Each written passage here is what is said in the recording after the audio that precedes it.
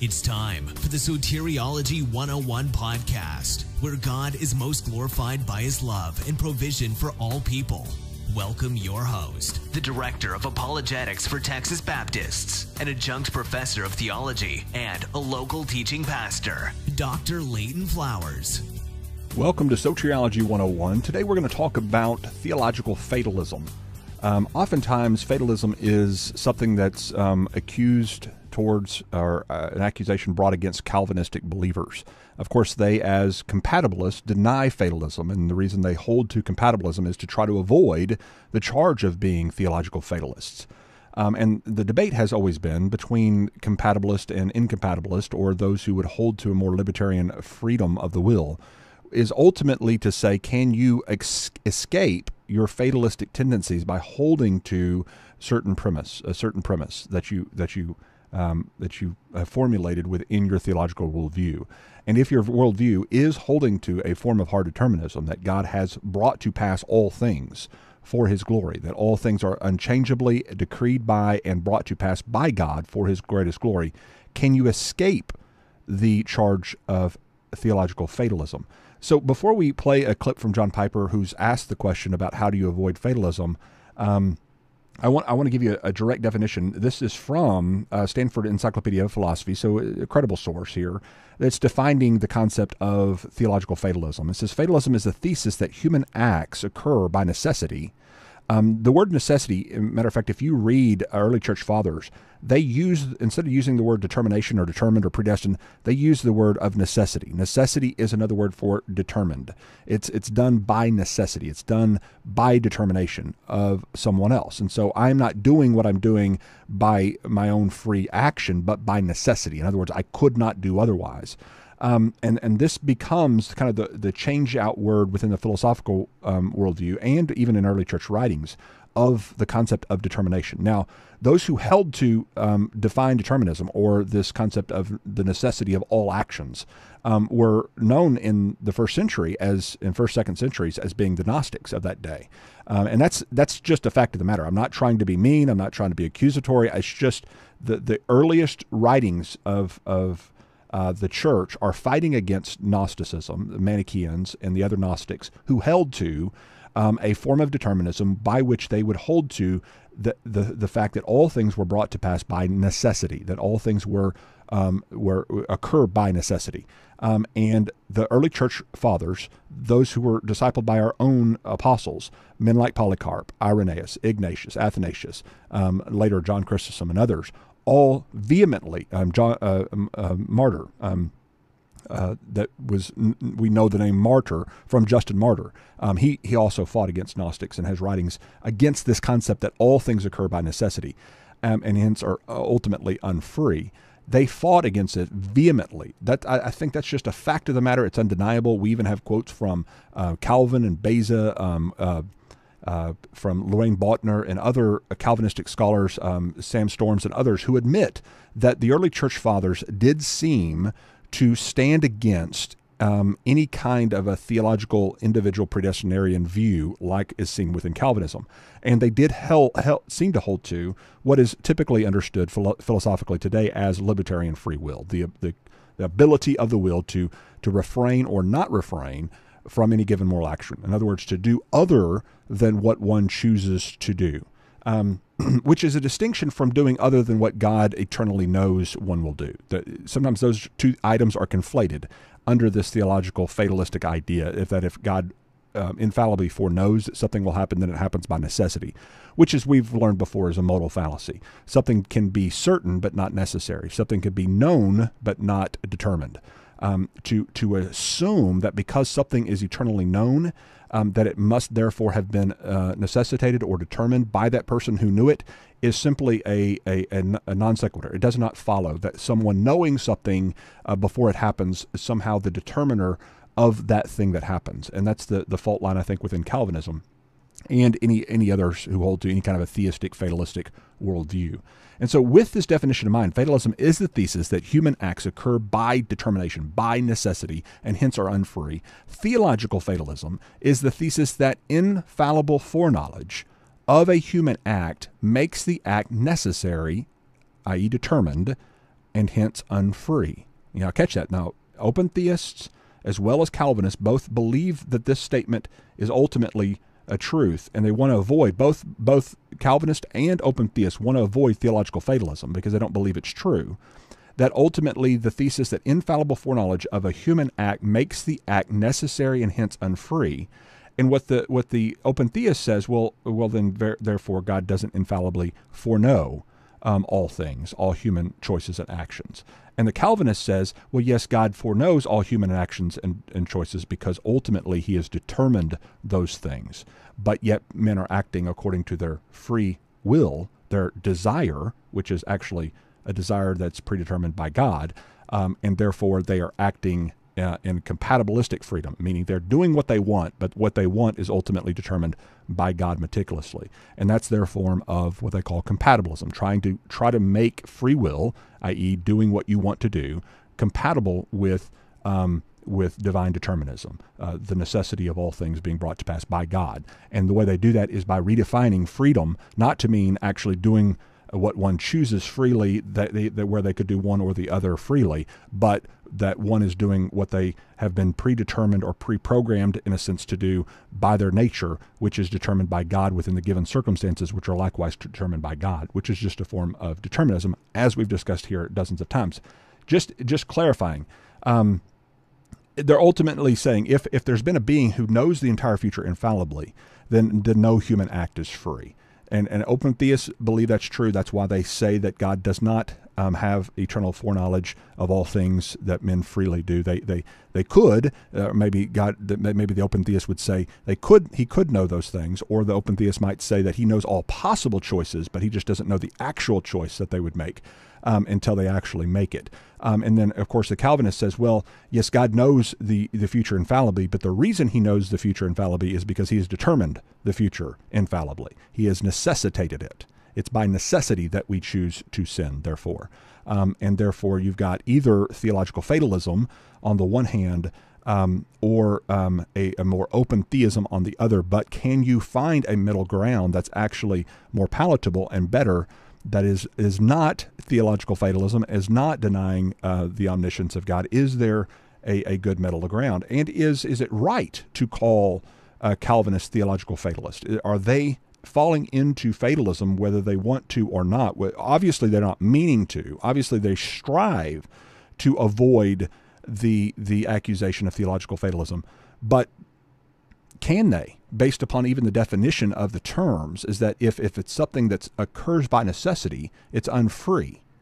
Well, the only way you can make something, call something free that's unfree, is by redefining freedom, which is exactly what the Calvinist does, to redefine freedom to say you're doing what you desire to do, even though your desires are ultimately determined by your Maker, and within the given circumstances that are also determined by your Maker. That's the way they get around this. Whether they're actually getting around it or not is debatable, but that's the way they strive to get around this theological fatalism. And the question ultimately is, have they succeeded in doing that? And that's what we're going to look at today. Before we jump into this, and you hear from John Piper and a quote from him who's asked the question, how do you avoid theological fatalism? I want to tell you about a few things that I want you to be aware of. Here's my website, my blog, Soteriology 101. I post new blog articles every once in a while when I have the opportunity to stop and write.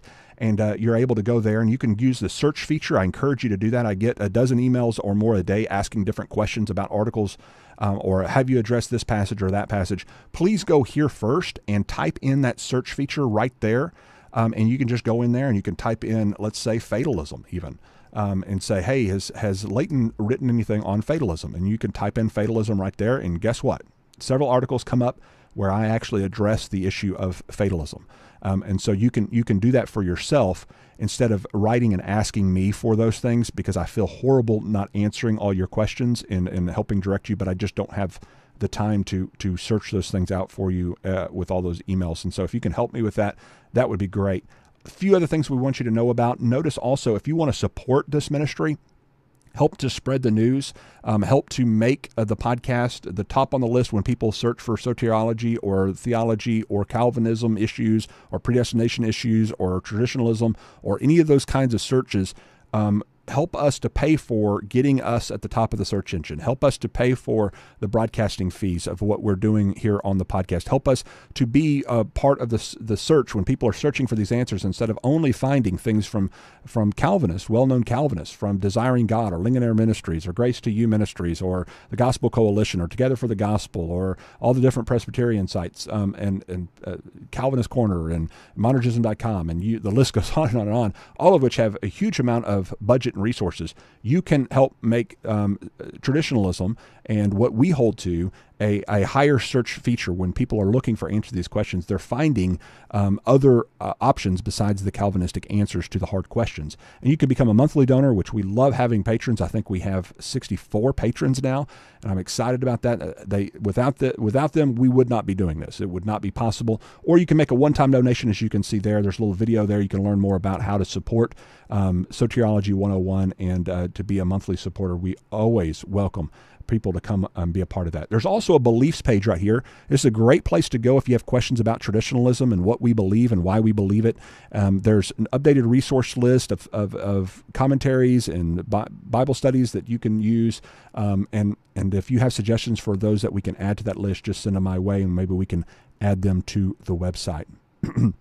Also, I work with, as an adjunct professor, Trinity College of the Bible and Theological Seminary. So if you're ready to get your theological degree or audit some courses online, go to trinitysim.edu, or you can click on the classroom link here at Soteriology 101 and find more information about how to get a theological education online at your convenience and for a much cheaper price than many of the traditional seminaries may have. Now, I recommend a lot of great seminaries, especially some great seminaries here in the state of Texas and New Orleans, where I graduated from with my doctorate degree, and Southwestern, and I know Truett Seminary is here in Texas. Hardin-Simmons, where I graduated for my undergraduate work, has a seminary as well. There's some great seminaries around.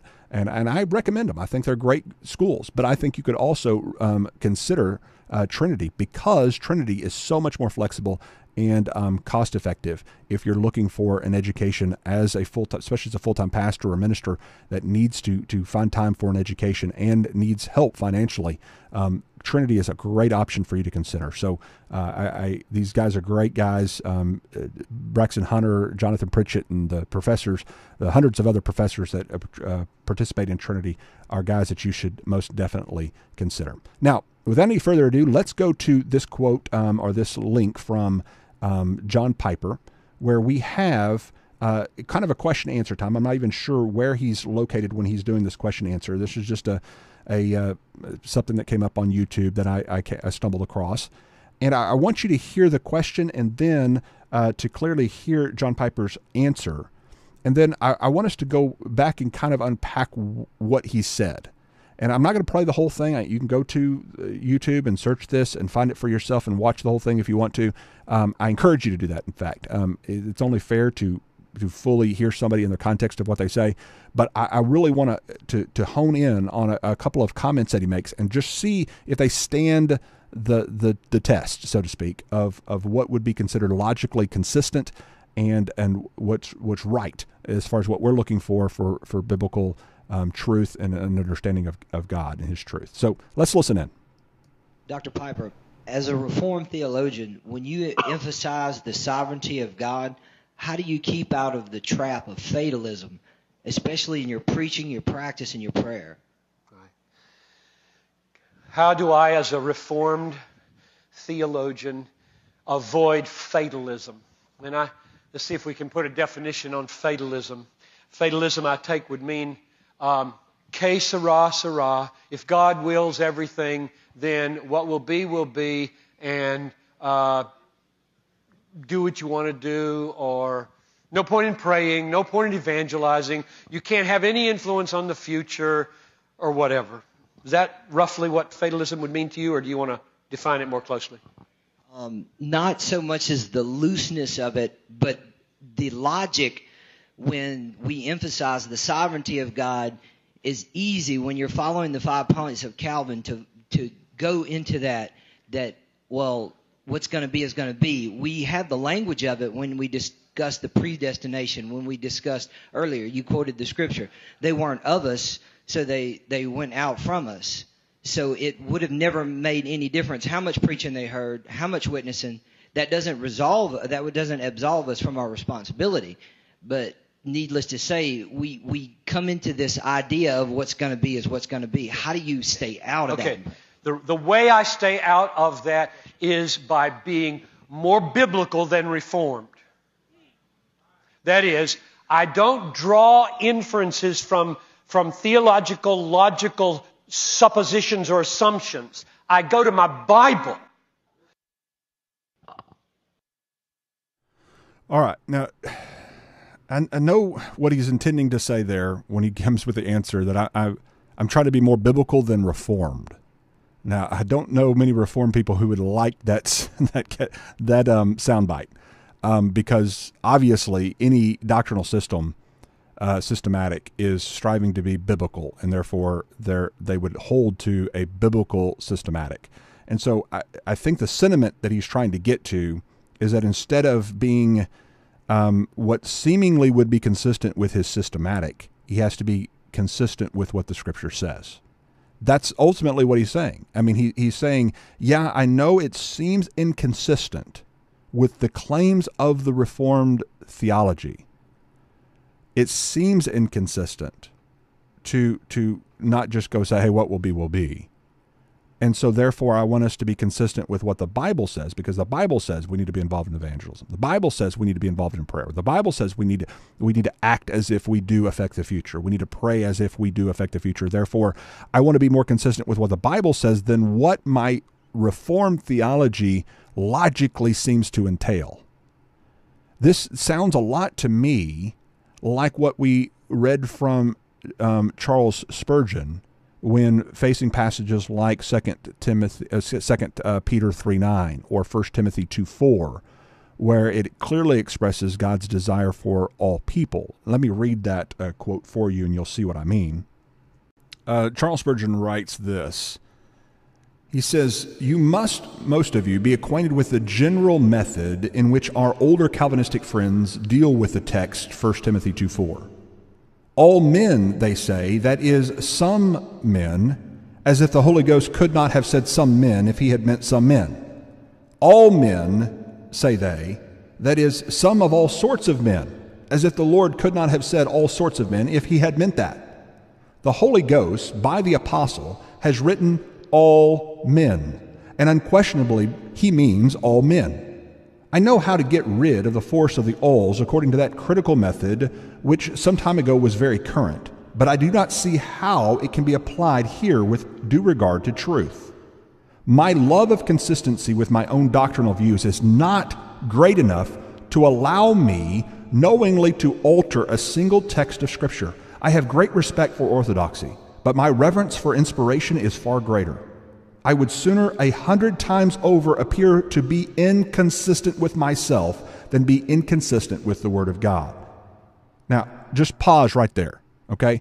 That's, I think, the sentiment that we're hearing from John Piper in his answer as to how do you avoid the que sera, sera, what will be, natural conclusions of a theological fatalist or a theological determinist or even a compatibilist who's striving to maintain that God has ultimately brought to pass all things, that the reason he foreknows all things is because he has determined, he has planned, he has decreed, he has ordained, he has brought to pass all things for his glory. How do you not fall into thinking the logical outcome of that is the theological fatalism of what's naturally consistent with that? And what you hear Piper saying is, okay, I want to be consistent with the Word of God even over myself, over my own theological views as a Calvinist, and as Spurgeon is somewhat Calvinistic-ish as well. He's saying, I'd rather be inconsistent with my theology, my systematic, than be inconsistent with the Word of God. That's what he's saying. So in some ways you can respect the fact that he's willing to hold up the Word of God even if it appears to be inconsistent with other claims that he holds within his systematic. Listen to what he goes on to say. He says, I never thought it to be any great crime to seem inconsistent with myself. For who am I that I should be everlasting consistent? But I do think it a great crime. to be so inconsistent with the Word of God that I should want to lob away a bough or even a twig from so much as a single tree of the forest of Scripture. God forbid that I should cut or shape, even in the least degree, any divine expression. That's from Charles Spurgeon's Salvation by Knowing Truth, and the links there provided on the site.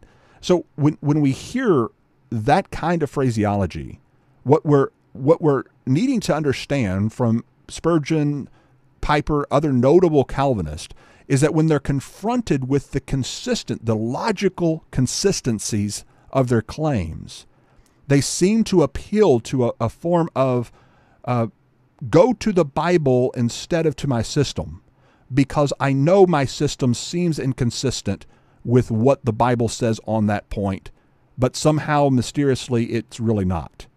That seems to be kind of how they have to answer these kinds of questions. And that's why I think you hear John Piper giving this kind of answer. And he defines fatalism as kind of this que sera, sera, what will be, will be. What he's talking about there is not a difference between what theological theists actually believe, theological fatalists actually believe. He's different from what a compatibilist or a Calvinist would hold to. Because what a theological fatalist believes is the exact same thing as a Calvinist. The difference is not their beliefs. The difference is not the claims of their two systems. Both of them believe that all things happen according to necessity, and that God foreknows and has determined all things. God foreknows it because he has determined it, and therefore the claims of theological fatalism within Calvinism are true. The difference between a theological fatalist and a Calvinist is not the claims of the two systems. The difference is the application of the two systems. In other words, how do you apply what you believe in day-to-day life? A theological fatalist applies what they believe, i.e. that all things are necessary and determined by God. Therefore, I can be passive. I don't need to pray. I don't need to evangelize. I don't need to be active. The Calvinist, on the other hand, says, no. We don't apply logically our system in such a way that we become inactive in prayer and evangelism, but we still believe the same thing the theological fatalist does. We just apply what we believe inconsistently with what we've just said. In other words, we apply what we believe because the Bible says for us to apply what we believe, though what we believe is consistent with the theological fatalist. Do you see the difference between the two? But what's so ironic and what's the Achilles heel of this whole thing is who is the one determining how a Calvinist or how a theological fatalist responds to the claim of theological fatalism and determinism. Do you see what I'm saying? In other words, how a person replies or responds to a belief system is ultimately determined by God himself. So God is the one who has meticulously and sovereignly determined if someone who holds to the necessity or the determination of all events by becoming inactive and not involving themselves in prayer and not involving themselves in evangelism, in other words, becoming hyper in their views, God is the one who determined that they would become hyper in their views based upon the very claims of both of the systems. And if someone becomes active in evangelism as a Calvinist, as one who holds to determinism of all things, who determined for him to become active? God did. And so God is the one who's ultimately determining, i.e. decreeing, bringing to pass by necessity, whether the person who holds to the joint view of theological fatalism, of all things being by necessity and determined by God and thus unfree, God is the one who ultimately determines whether that person will apply it logically consistently and thus become hyper and inactive, or if they will apply it logically inconsistently and become active and involved as if they really do have freedom of the will. In other words, the best answer a Calvinist can give to this quandary is, yes, we believe theological fatalism, but you're not supposed to live as if you're a theological fatalist. You need to believe and live. I mean, you believe like a theological fatalist, but you need to live as if you believe in libertarian freedom. Okay, well then, why just skip over the belief and just say, why don't you believe what you practice? Instead of trying to inconsistently hold to a theological fatalistic worldview while not acting logically consistent within that worldview. That's the question that you ultimately, if you're going to appeal to mystery anyway, which you are, I mean, you are appealing to mystery at some point anyway, why not appeal to our mystery instead of yours? And you won't have that logical inconsistency to deal with. And I wrote on this not long ago. Let me pull this up because this goes through really, there's a lot of Calvinists who write on sovereignty and evangelism. You'll see many Calvinists put out articles on this. Many of them talk about this because it's really the first question that people ask when faced with the Calvinistic worldview. They're asked, well, why are we involved in evangelism then? Well, that's a natural response to think if all things will be, if everything's determined, then why do I need to be involved in evangelism? Why do I need to pray? Why do I need to do anything? Because everything's determined beforehand anyway. So why do I need to get involved? And so Calvinists have spent quite a bit of ink over the years answering that question and kind of coming up with ways in which they can answer these views within their worldview. So let's look at one article I wrote addressing that. The title of this is called Is Calvinism Theological Fatalism, which you can find there at Soteriology 101. And so let's just go through this. It says this. It says, when I was a 5-point Calvinist, I was also evangelistic. I participated in mission efforts. I was active in sharing my faith with others just as much so as I am today.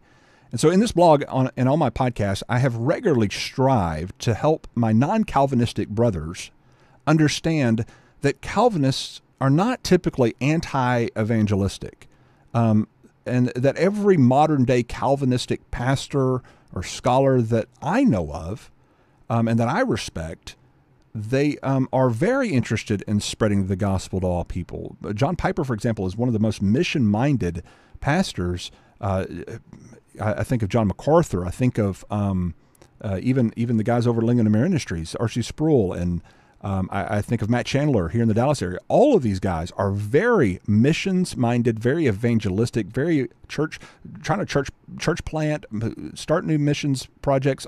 I know this. I know this to be a fact because I get messages on a weekly basis from people in all parts of the world who have stumbled upon my podcast who have said, well, we have a lot of new churches in the area who are Calvinistic. Churches are being spread all over the place, and many of them are coming from those of the Calvinistic bent. And so to say that Calvinists are not evangelistic or not missions-minded or not trying to spread the gospel and spread even their views of the gospel is just short-sightedness. It's not true. It doesn't bear itself out. Now, have there been throughout history some people who have been hyper and become anti-evangelistic? Yes, of course, there have been. We know of that throughout history, but that doesn't mean that people today who hold to these theological worldviews are. And so, as logically inconsistent as it may appear to some, it is a verifiable fact of the matter that most modern-day Calvinists today, especially within Southern Baptist Convention, are very much missions-minded. Think of David Platt, the head of the missions department for the Southern Baptist. I mean, he's very missions-minded, and you can't really dispute that fact of the matter. This fact, however, does not negate the merit of some sound logical arguments raised against the Calvinistic belief system that we've already been talking about here. There is good reason that when believers are introduced to Calvinism, their first question typically is about the necessity of evangelism, necessity of prayer. This natural reaction to the teachings of Calvinism is evidenced by the volumes of work which have been produced by Calvinistic scholars over the years to answer this objection. What is that objection? If I were to restate it and reword it, here's the objection. When somebody first hears about Calvinism, I heard this all the time. In my 10 years of being a Calvinist, when I would first bring up the concept of Calvinism and when they kind of got what we were talking about, that God has ultimately chosen who will and will not be saved, that he's ultimately designed the world to be where he decides ultimately whether we will choose to respond in faith to the gospel. Once they understand that it's determined by God, the first natural response typically is something like, well, if God has unchangeably, sovereignly, if you will, determined who will and ultimately will not be saved, then what does it matter if I evangelize or not? That's the objection. That's the big question that's often raised. Well, below, I've got an article by a respectable Calvinist who's attempting to answer this all too common question, and he gives a very typical answer that most Calvinists would normally give in this kind of situation, and he does it in a real concise way, is the reason I chose this particular article. He says this, he says, some will see the Calvinist as holding to what is sometimes called theistic fatalism. Obviously, much different than pure fate-type fatalism. This view would acknowledge God as the cause of all things, which is certainly true, but then would lead to false conclusions of inactivity. And this really is ultimately what separates a theological Calvinist from a theistic fatalist. The conclusion we draw based upon God's sovereignty and ordination. Fatalism leads to inactivity, while Calvinism leads to the opposite. The Calvinist belief in God's sovereign power does not lead to inactivity, but rather activity on a grand scale. And part of the reason for this is that a Calvinist believes that God not only ordains the end, but also the means. Fatalism, however, largely is unconcerned with the means, holding to more of a let's eat, drink, and be merry, for tomorrow we die sort of philosophy. This is much different from the result of a Calvinistic philosophy of God's ordaining work. The Calvinist teaches that while God ordains the end of salvation for his elect, he also ordains the means of their salvation through belief in the gospel. Pure biblical Calvinism would lead to vibrant forms of evangelism, as I think you clearly see displayed in the New Testament by the apostles. So the end and the means are both ordained by God. That's from Shane Kassler, and the link is provided there on the website. With that said, I go on to write this. It's interesting to me that when a Calvinist seeks to defend against the charge of being a theistic fatalist, he often argues, well, God not only ordains the end, he also ordains the means, as if that point is something that the theistic fatalist would in any way deny. You see what I'm saying? In other words, does a theistic fatalist try to say, well, no, God doesn't ordain the ends or the means? No, of course, a theistic fatalist believes that everything is done by necessity, as we've already defined. But so does the Calvinist. Everything is done because it's been determined by God. Everything has come to pass by his sovereign decree. Everything is for the ends of the means, everything in between. It's all of God. Both views are holding to the exact same claims, like we talked about before. Both views have the exact same claim. The claim is exactly the same. Don't pretend like theistic fatalism is a different claim from Calvinism. It's not. It's the same claim. The difference is in how you apply it. Okay, that's the only difference. And who determines how you apply it? Well, if the claim is true, God determines how you apply it. So God determines who will and will not be a theistic fatalist and a hyper-Calvinist, and therefore become inactive in prayer and evangelism. God determines for them to become that way, based upon a view, by the way, that they both claim to be true. So keep that in mind. That argument does not avoid the charge of theistic fatalism, but in fact, it affirms it. For what is theistic fatalism if not God's determination of not only the ends, but also every single desire, thought, and action, the means that bring about those ends? What does the Calvinist think this qualification is accomplishing in their effort to distinguish themselves from the theistic fatalist? The belief that God unchangeably causes every meticulous detail, the means, of both the ends and their given means, is at the very heart of what theistic fatalism is all about. Are there theistic fatalists out there saying, well, God doesn't determine the means, while the Calvinists are going around correcting them, saying, no, God does actually control the means too? Of course not. Both systems of thought are clearly affirming that God is the cause, the determiner, the one who necessitates every single thing meticulously, including the ends and their respective means. So what is the author seeking to accomplish by pointing out the common belief that Calvinists share with the theistic fatalist? My conclusion is this. It appears to me the only real difference between a theistic fatalist and a compatibilistic Calvinist is that the latter refuses to accept the practical implications of their own claims in order to remain consistent with the clear teaching of the Bible, which is exactly what you heard from John Piper earlier. I, instead of trying to be reformed, try to be biblical, is what he ultimately said. In other words, I've got to be consistent with what the Bible says, i.e. go and evangelize, even though the logic of my system says it doesn't matter whether I evangelize or not. In both theistic fatalism and in Calvinism, if God sovereignly decrees for me to go witness to my neighbor, he will give me the effectual desire to go witness to my neighbor. Is that wrong, Calvinists? Tell me if that's wrong. In both systems, whether you're a theistic fatalist or you're a Calvinist, God has sovereignly determined if you will desire to go and witness to your neighbor or not, right? And if my neighbor is one of the elect, and God has unchangeably elected for me to be the means by which my neighbor comes to Christ, then logically, I would have to believe that God will give me the effectual desire and opportunity to carry out his preordained plan, God's ordained means. If that effectual desire never comes, if I never have the desire, in other words, to go and preach and speak to my neighbor, then why couldn't I rightly conclude that it ultimately was not God's preordained plan for me to be the means through which my neighbor would come to Christ? The only logical argument a compatibilistic Calvinist could bring to this charge is, well, that's true, but you can't think of it that way, which is what Piper was ultimately saying. Yeah, it's true that the claims of the fatalist is right, but you can't think of it like a fatalist. You can't apply it practically like a fatalist. You can't be consistent like a fatalist would be. You have to be consistent with the Word of God, which is mean you got to go preach whether or not it's consistent with your system or not. You got to go witness whether it's consistent with what the claims of your system are or not. His actual beliefs are untenable and must be ignored in order to remain consistent with the biblical mandate.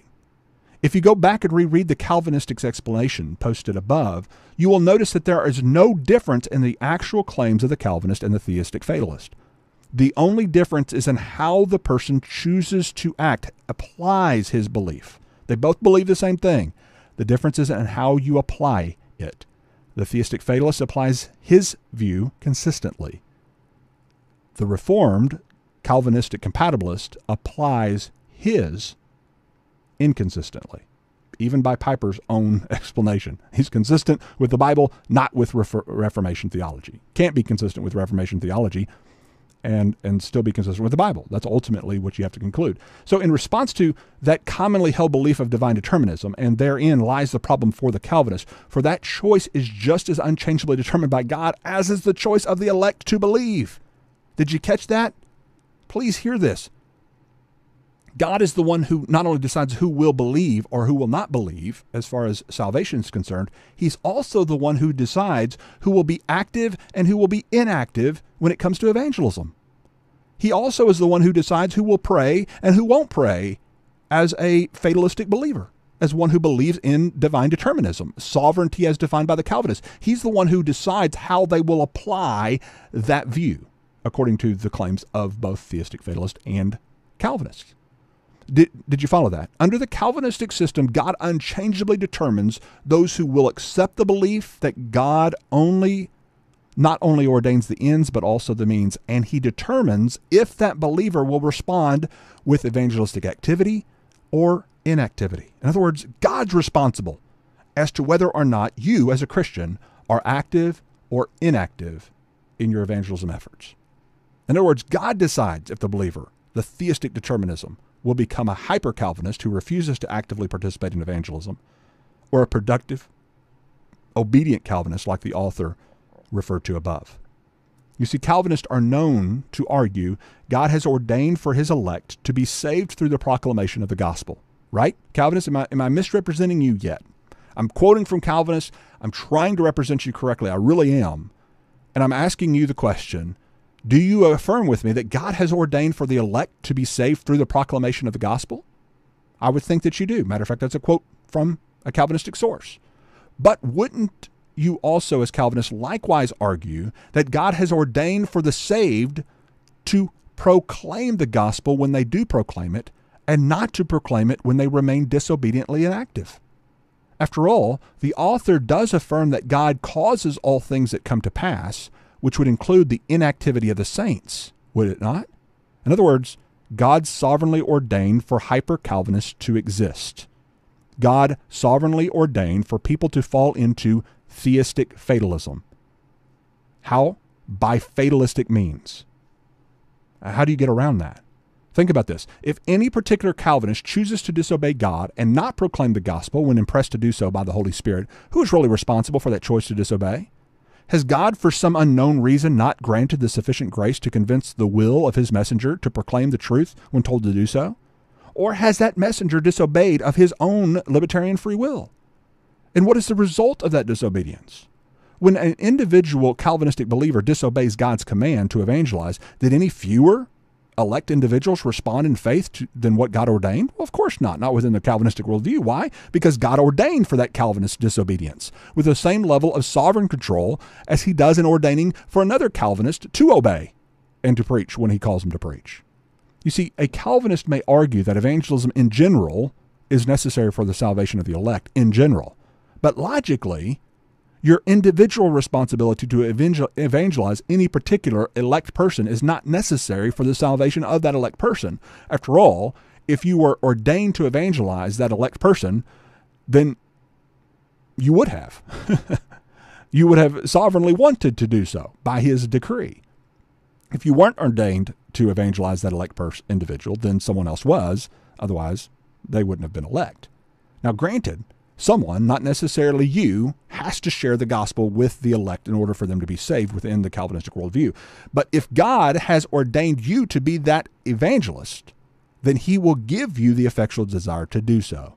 Thus, if you refrain from doing so, you could rightly conclude that you weren't meant to be the means for that person's salvation, thus putting the responsibility of your inactivity on God rather than taking that responsibility for yourself. You are left with a perfect excuse for your inactivity and disobedience to God's command to evangelize the world. Quote, God unchangeably ordained the means, or in this case, my lack of participation in those means.